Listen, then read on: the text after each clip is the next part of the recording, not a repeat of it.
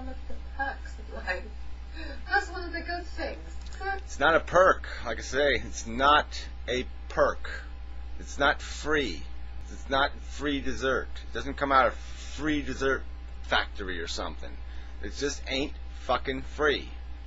But just go with it and enjoy yourself on that level anyway. Well, like I said, I don't have any problem. It's here and I'll take it. I'm going to grab whatever I can get. But I'm not going to deny that there's still work to get done here. There's stuff that has to be done. We can't just be preoccupied with this stupid, frivolous, I want crap. And we have to take more responsibility for the I need to do thing. You're saying it's all ego crap. Well, it would appear to be, but there are some quite saintly people in this world who naturally like caring for other people. Yeah, well, what, 7, 8, 9, 10 of people? So you got 99% bad apples in the pie. 99% bad apples in the pie, and you're just going to make a rationalization and say, well, there's 1% good. And I could argue that the good people aren't really good, you know, that they have their own psychological problems, and that's why they're doing the do-gooder thing, because they have an ego problem, and they need to do it to feel good about themselves. They need to do this lovey thing or this giving thing because it makes them feel valuable and worthwhile, because they hate themselves or some other psychological problem. So let's not pretend that there isn't a big pile of that in the do-gooder psychology. Might even be part of my psychology. I don't know. I mean, if I really calculate through it, maybe there's some guilt running in there. Maybe. I think I'm above it now, but there could be. So yeah, let's not pretend that even the good do-gooder thing, you know, you can dissect that and find some worms in there. Work in the caring industries. They do all sorts of selfless, good things. What about these people? Why don't you talk about them? You know, there are some really lovely people in this world who are naturally nice. Yeah, I know, but nobody does that, you know. I mean, it really isn't how we perceive the world. You don't take the minute exception and describe something based on the minute exception in that class. So, whatever. I don't say the minute exception isn't good. I'm just saying it's a minute exception. It just isn't the way you describe the functionality of the human race, is by finding the 10 exceptions to the norm. Surely kind. They give up their lives for good causes. I mean, think about them instead of ranting that nobody does anything, because a lot of people do as much as they can. And the majority of people do exactly the opposite. They pull the lever in as selfish a way as possible.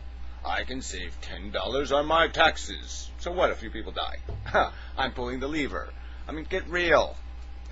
I'm just talking about the real circumstance. You want to talk about the fantasy circumstance? Okay, but that's not the conversation I really want to have.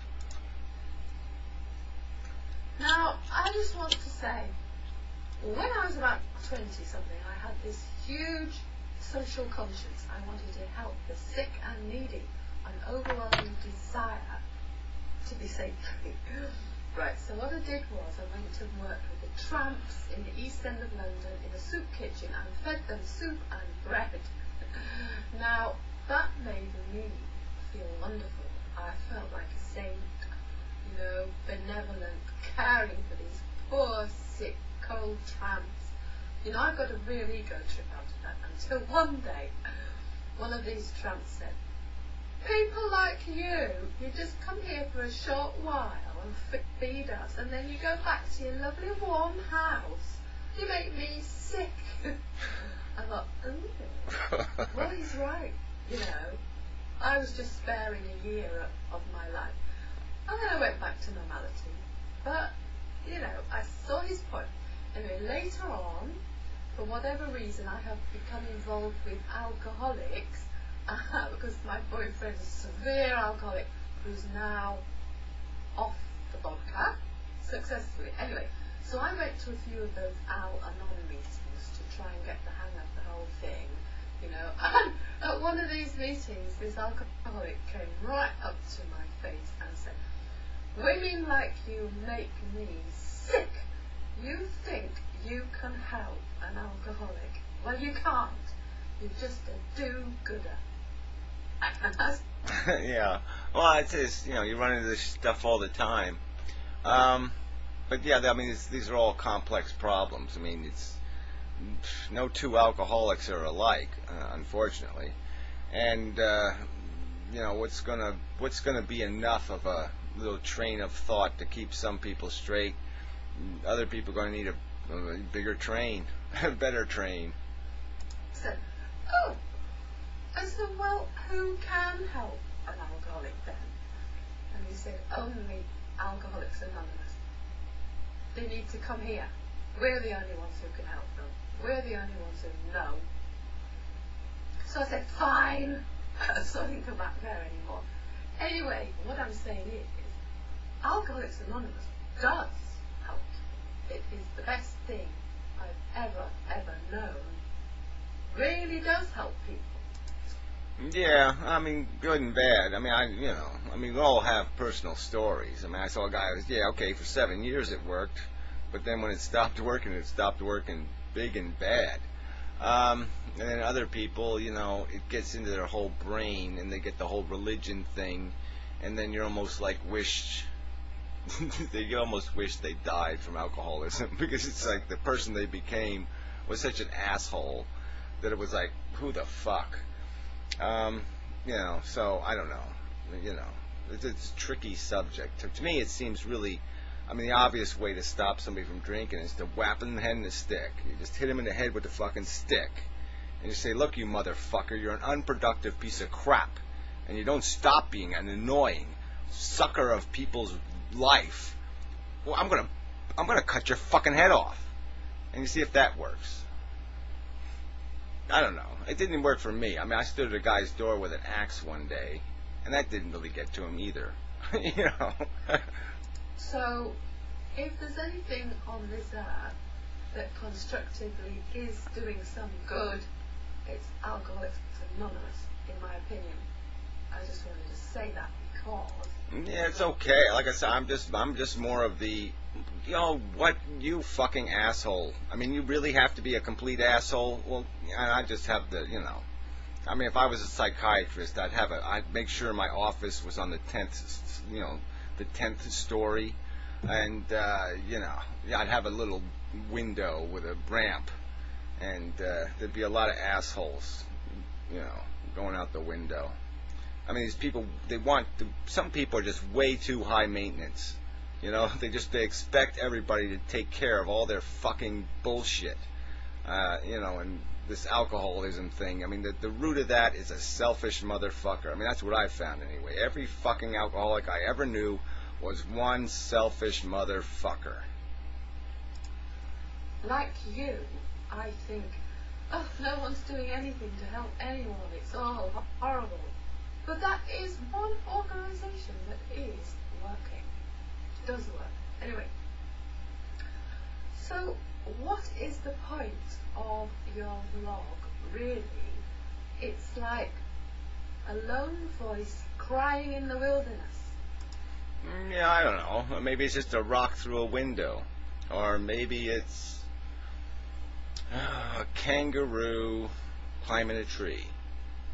Or maybe it's a platypus counting to 4.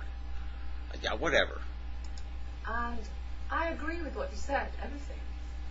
So the only hope is to get involved in just one thing. Yeah, more advice. Like I said, what the fuck? I'm on a communication network. I'm talking to people. I'm obviously irritating them, so I'm winning to some extent. I mean, why do I don't need this fucking advice shit. Unless you got some kind of real advice. Just you find one thing and just chase the one thing. Well, whatever. I'm sorry to be insulting, but it's just a pile of crap. How do you know the one thing is the best place to waste my time? I mean, like I said, how do you know that's the dice I should roll? I mean, you're saying shake the dice, with them behind your head and then blow on them and then say butterfly as you throw them. Well, maybe I don't think that's the way to throw the dice. Maybe there's some other fucking way to throw the dice.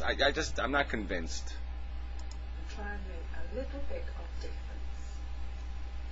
I've tried. See, I hate that little bit of difference crap because it just doesn't add up to anything. You know what I mean? I'll give you another now. This metaphor I've used all the time. Nobody ever. I mean, I don't get any positive response from it. But look, it's like you're standing on a hill, and on one side of the hill you can see a million acres of beautiful wheat. And on the other side of the hill are millions of starving people.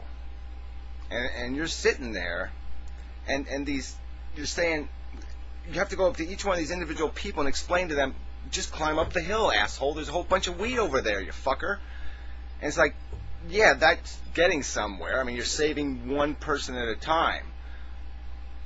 But sitting there, you're just saying, no, give me a megaphone, give me something, give me some way to make the millions get it and move over the fucking hill. I'm always save one person when I want to cure the fucking disease. I want to fix the whole fucking problem.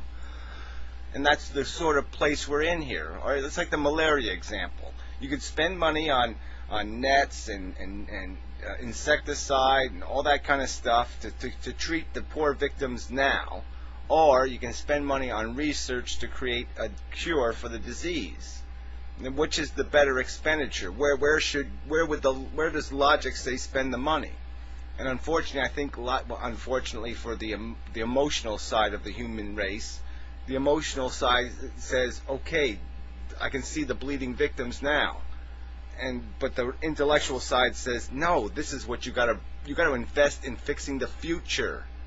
So, you invest in the cure.